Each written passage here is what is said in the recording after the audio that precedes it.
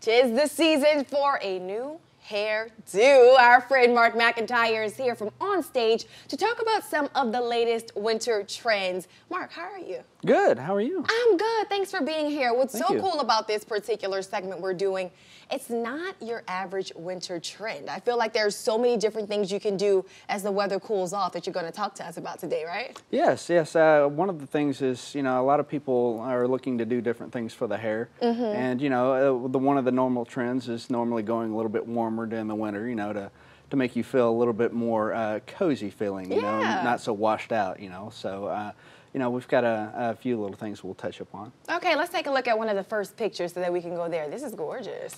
Yes, this was actually one of my favorites that I just recently did. I wanted to give her more of a chocolate rooted area with a caramel touch on the ends. It's mixing the warmer tones through a balayage technique. Okay. It's basically painting with a brush instead of putting it in a foil.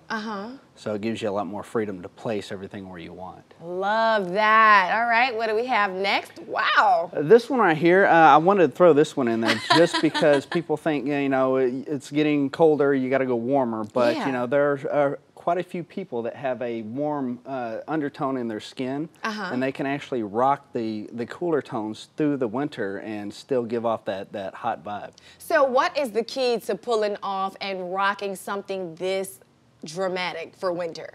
Well, one, confidence. Two, the undertones and the skin pigment. And three, whenever we do something that dramatic, we always suggest, maybe going a little bit warmer on the makeup as well. Got it. All right, and let's take a look at what's next here, the braids. Yeah, that's making a comeback this year in the hair industry. It's one of the things that I decided I would try and touch on, and throw this up there. And the different things that are going through the hair industry are really wanting to stand out. So not just your average braid, but something that's really going to grab the eye. So I noticed we're starting to see some pops of colors in those braids. Just the way that it's positioned on the head, definitely a standout. Yes, it is. Yes, and this one was done again with ombre, and the balayage technique. But whenever you put it into a braid, it gives you a whole new look through not just having the ends tipped, but it brings it all the way to the top. Love it. And if folks want to check you all out at OnStage, how can they get in touch with you?